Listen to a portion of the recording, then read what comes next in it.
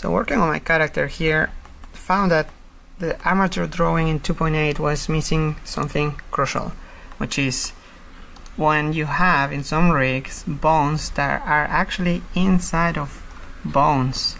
Sometimes when you're doing like an IK chain or a foot roll, you need a bone that actually has little bones inside.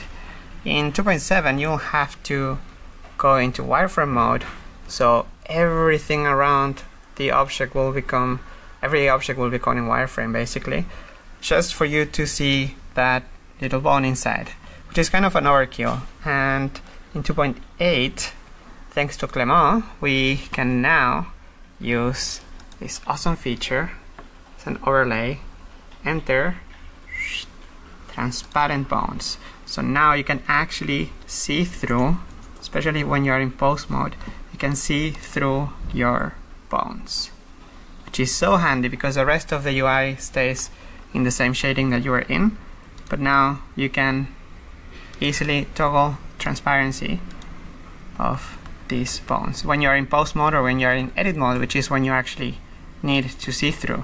When you're in object mode, everything just stays the same. So that is pretty awesome. But actually, I can't, when I have the meshes, I can't really see the bones through the mesh. I would need some sort of x-ray. So, I wonder who could help me with that. Dun, dun, dun. Jeroen. Hi. Hi, I have a problem. Yes. In my character, I can't select the bones that are behind the mesh. Do you have any solutions for that? Oh yeah. You just press, you select the armature. Yes. And you press C, and you see the whole armature on top of your characters, and you can just select the bone. Wow. And it works for the character that I have selected. Everything else is still fine.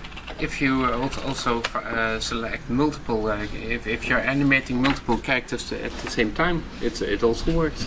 Nice. And if you press set, you should see it all normal. Yeah. Very nice. This works for custom shapes, for sticks, for every kind of bones. Yes, for the whole armature. Awesome.